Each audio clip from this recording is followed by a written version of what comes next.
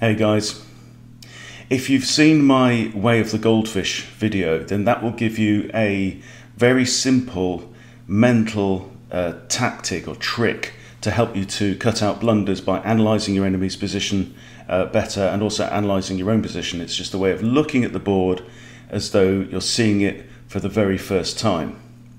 Now in this video I'd like to take it just one level deeper to see how we can look further into a position and to help you to identify moves that you might normally miss.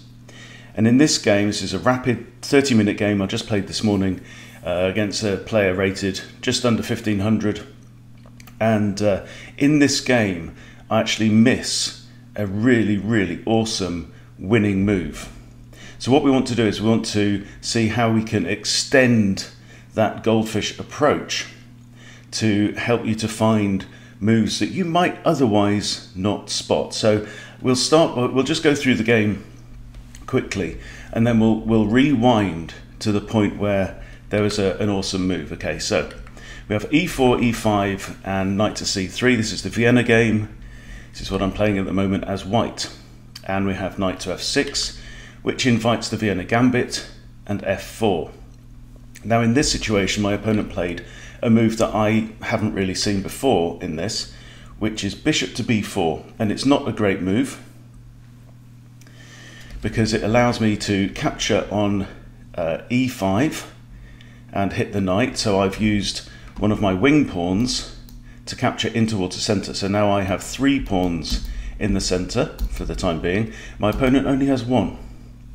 So not a great move. Now my opponent captures on c3, captures the knight. So I've got a couple of options here. I've got 2 pieces that are en prise. So I could capture the bishop with one of 2 pawns, or I could capture the knight. Now I actually made the wrong move here. That the best move was d takes c3. And I actually played pawn takes knight, and the problem with that move is that it allows bishop takes pawn. Okay, now I'm still in a reasonable position here. I've still got 2 central pawns compared to my opponent's 1 central pawn. However, the other way around, if I'd have captured with the pawn, I would have still have had the threat against the knight, and I'd have still had all 3 pawns there. So basically I've just kind of given up this pawn and allowed my enemy to solidify his position to some degree. Now he's kind of ready to castle. Okay, so what I'm thinking at this point is I'd like to stop him castling. So I play knight to f3 because there's a risk here, because this diagonal is open. There's a danger of bishop to h4 check, and if my knight wasn't there, then I'd have been forced to play g3 really, which is not too bad. But I decided to try and put that off. So if bishop goes there, I can then take with the knight, and if queen recaptures, which she probably would, I can play g3 then. But this is okay. And now d6 is played, and I bring my bishop out to look at the f7 pawn. Okay, now bishop comes out to pin the knight. I'm not too concerned about that, so I just castle kingside, putting my rook onto this nice semi-open f-file. So if black castles that way, I've got some pressure on their position already. And now bishop comes down with check. I'd already seen that, so I just moved my king to h1. And now the bishop moves back to e5, and this is actually the position where there was a really good move. Okay, but we'll come back to this. So the move I played was good. I played d4. This pawn is defended by my queen, so the bishop can't capture. And I'm still bearing in mind that there's a pin on this knight here, so the knight can't move. Okay, and this is a good move. You know, I'm gaining space in the middle, I'm solidifying my control of the center, and I'm kicking my opponent's bishop, which gains a tempo. And at this point, we've both got 2 minor pieces out in the board, but in terms of imbalances, I've got a nice strong center, and I've already castled my king, and I've got my rook onto a semi-open file. So it's all looking good at this point. So now I play c3 to defend the d2 pawn, and now black castles. I bring my queen out to b3. This is doing a couple of things. I've got pressure now against f7. So this is preventing the rook from coming across to e8, which the rook would like to do at some point, but that would come with check, and then I'd win the exchange as well. And additionally, my queen's also looking at the b7 pawn. So black here plays a6, which is slightly odd. So I grab the pawn on b7, and now the knight moves. This is really the only move. Moves out of the way with a discovered defense by the queen on the rook, so I can't capture the rook. I do, however, have two attackers on the a6 pawn. So I thought for a little while about that. Decided not to capture the pawn. At this point, I just played b3, potentially allowing my dark squared bishop to come out and look up towards the f8 square. And now knight comes in to attack my bishop. So I don't really want knight takes bishop and then to recapture with a pawn, because that would kind of mess up my pawn structure a little bit. My pawn structure is looking pretty solid at this point. So at this time, I decide to go in and grab the extra pawn on a6. Now the queen moves, and now I've got to think about the potential of my queen being trapped. So my queen can't go here because of black's queen, can't go here because of the knight. Obviously I can't capture the knight, and I can't go anywhere on the back rank. So currently my queen actually has no squares. So what I do is I play e5, attacking this bishop, but also crucially giving my queen an escape route to there. Okay, so now if I do move my queen and say black captures my bishop, I can capture black's bishop. So black now attacks the queen. I move my queen back to e4, and black could here have captured the bishop straight away. Then I'd have recaptured, and that would have caused black a problem, because he'd have either had to move this pawn or recapture with a pawn. Either way, it's slightly weakening the king. So black decides here to capture the knight, and I recapture with my rook, keeping this pressure on this area of the board. And now we have pawn takes pawn. So I choose here to retreat my bishop. Okay, I could have, for example, recaptured with a pawn and kept the pressure against this bishop here, but I figured that actually moving my bishop down to d3, I now have a barrage on h7, so the threat is queen takes h7. Now black decides to capture in the center, which maybe isn't a great move, because it does allow queen takes h7 check, king has to move, and now I throw in a sacrifice. So I sack my rook here, capturing the bishop and forcing the pawns to double. So now black's king is looking very exposed on the back rank there. I have two nice bishops which can come in, and shortly this rook as well. So first I come in with the bishop. This comes with check, and crucially it also allows my rook to come in if it needs to help with the attack. So king moves to e7, rook e1 check, king moves again, bishop moves again, check, king moves again. Now I capture with a pawn with check, and this is tempting black to recapture with the queen, which would be a mistake. Black could also here have maybe captured with the king, not really attacking this bishop because it's defended, but if king takes, we'd have queen to e4, and it's looking very, very treacherous here. So we have queen takes, and can you see the tactic here? Okay, we have a pin by the bishop, bishop to e3, and the queen is now pinned. The queen cannot move away. We have rook across. Now this is threatening rook takes e1, which would be mate, potentially. Yes, I can block with the bishop, but that would only block once, okay? However, I can now capture the queen with check. So because it comes with check, this move is not possible. Black has to get out of check on the next turn. So black captures the bishop, right? So now we still have this threat of rook takes e1, which would lead to mate. So what I need to do now is I need to find a way to maintain the pressure on black. Ideally, I mean, I could always play h3 to give my king an escape square, but I don't want to do that unless I absolutely have to do it, okay? So now we have rook to e4 check. So I have a fork on the rook and the king. Okay, the king can't really capture the bishop because then I capture the rook with a discovered check by the queen. So the king moves away. Now the queen moves down to h5 check. King moves away again. And now the queen moves down to f3. Okay, so here again I'm threatening rook takes rook with a discovered check, and that would win the rook. So black now blocks the discovery with the knight. We swap off rooks, and there's still again the threat of rook to e1, which would lead to mate. So I counter that by blocking with the bishop. So now I'm threatening bishop takes knight check, king can't recapture, and so the king moves, and now the queen moves again with check, king moves again, and now I capture the knight. And what's interesting here is because I moved my queen to g3, the queen is now guarding this crucial e1 square, preventing the back rank mate from the rook. Okay, so I still haven't wasted that turn playing h3.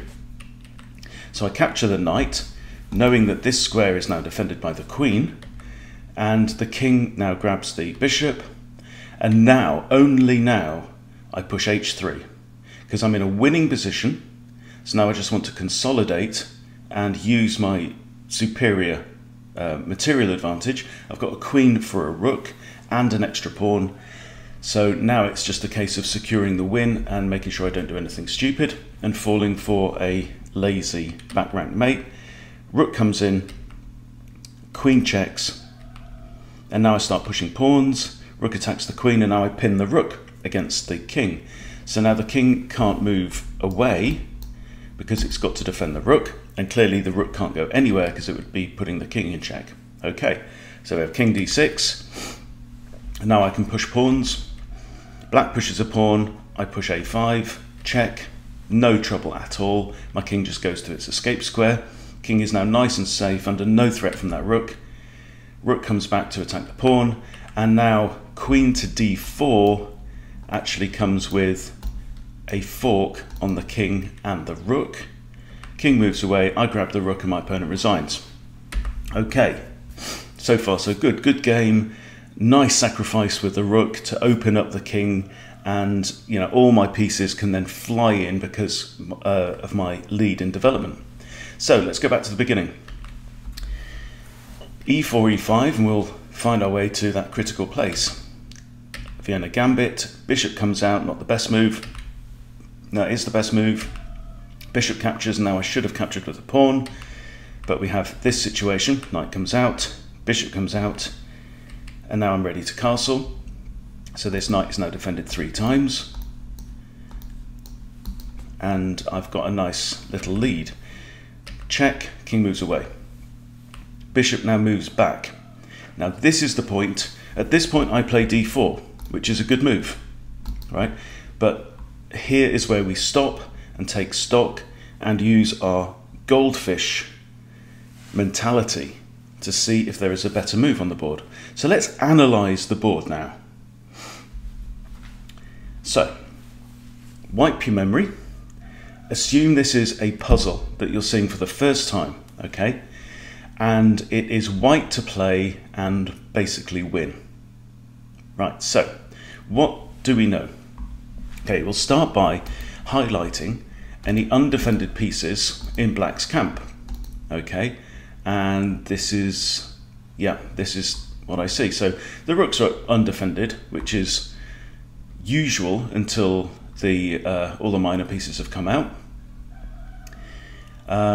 Everything else is defended. Now, what is under attack? Okay, or what's defending what? We've got like the rook's defending that, the queen's defending that, and the king. The queen's defending that pawn, pawn's defending the bishop, right? rook's defending that pawn, and the king is defending that pawn. So from this pattern, we can see that I think the significant spot on the board is this pawn here on f7, right? So this pawn is defended only by the king at this point. Now, let's look at the attacks that white has. Okay, so we've got knight is attacking the bishop, but not really, because the knight can't capture the bishop right now because of the threat of this pin. So the bishop would capture the queen, and that would simply lose material. Okay. In addition, we've got the bishop attacking f7. Right? Now, the bishop can't really capture f7 right now because the king would simply recapture. And again, that would lose material. Not much. I mean, I'd get a pawn and I would prevent my opponent from castling. Okay, so far so good. However, we also have, let's look now at discovered attacks, right? So we've got potentially the queen is looking at this bishop, but through the knight. And should the knight move, that bishop is actually undefended. We can see it's highlighted, it's undefended. Okay. In addition, there's another potential discovery with the rook on our old friend f7. Okay, so I know the board's looking pretty complicated right now, but what can we see from this, right? So the bishop is actively attacking f7, and the rook is potentially attacking f7 should this knight ever move away from f3. Okay, the knight is also potentially attacking this bishop on e5. Okay, so if the knight moves, it's attacking e5.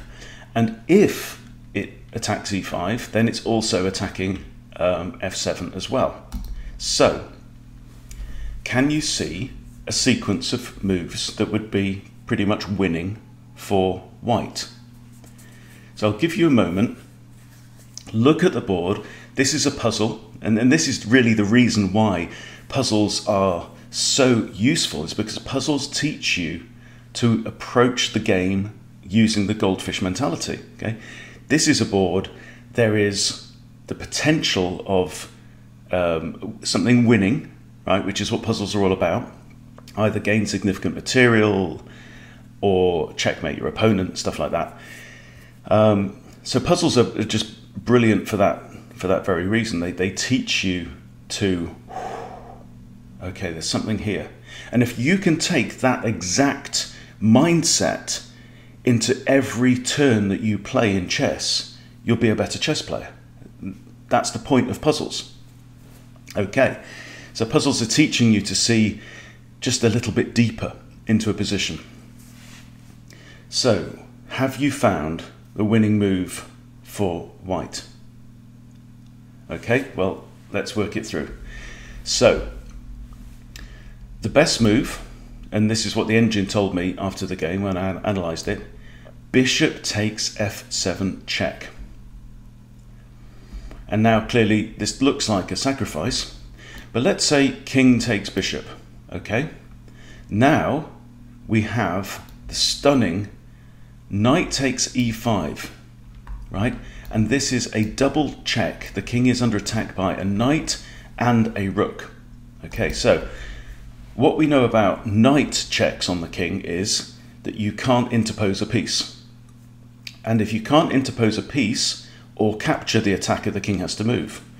The other thing is that in a double check, the king has to move, right? Because the check is coming in from two directions, you can't capture both attackers and you can't block both checks either, particularly when one of the checks is coming from a knight. So pawn takes knight is not possible because the king is still in check by the rook. So this king now has to move. And wherever this king moves, I've got queen takes bishop, okay? And even if I lose my knight, then I'm in a very strong position. This king is now exposed and in the middle of the board. So where can the king go to? Okay, can't go here, here, here. So he's only got 4 squares to go to. 1, 2, 3, 4. If he goes to here, I've got queen takes bishop check, so that move is no good. Let's say the king goes to here, g8. Probably again, queen takes bishop, or even knight takes bishop. Thereby I save my knight, okay, and it's simply a winning position. So the same goes for either of these two as well. I've got knight takes bishop, and that would be completely winning. So let's just go back again. Okay, so the bishop moves to here with check. Now the bishop moves away. How do we figure this out? So we're not looking just at direct attacks, but we're also looking at indirect attacks. Okay, so there are 3 moves here, all of which threaten f7. And it's simply a case of considering all of your potential moves, right? So I played d4, which is not bad whatsoever, right? But I never even considered, I don't think, this move. Because if I should have seen, if king recaptures, discovery, right, with a fork on these 2 pieces. So when you're using this Goldfish approach, right, when you're analysing what's undefended, we also want to be looking at what's under-defended. Okay, so you can highlight the undefended pieces, that's fine. It's not a problem at all, okay? You highlight the undefended pieces. But when you're thinking about attacks, thinking 1, a potential 2, a potential attack on the bishop, and you've got a very real attack there on that bishop, okay? So these are all options that I've got, all strings to my bow, all tools in my toolbox. And if I'd have thought, sack the bishop on f7, if king takes, discovery, and this is the whole reason why my rook's there in the first place, you know? So there you go. I want to just invite you to add a layer onto your Goldfish approach, which is not just looking at the direct attacks and the direct threats, but also then thinking one layer beyond that, that if something moves, what else is there? So we're looking at things like discoveries, right? And particularly knight takes bishop is attacking there and attacking there, right? So there you go. That is Goldfish Chess Level 2. I hope that you can apply this in your own games, and if you find it's working for you, please let me know in the comments. Thank you for watching. Please subscribe if you haven't subscribed, and I'll see you soon.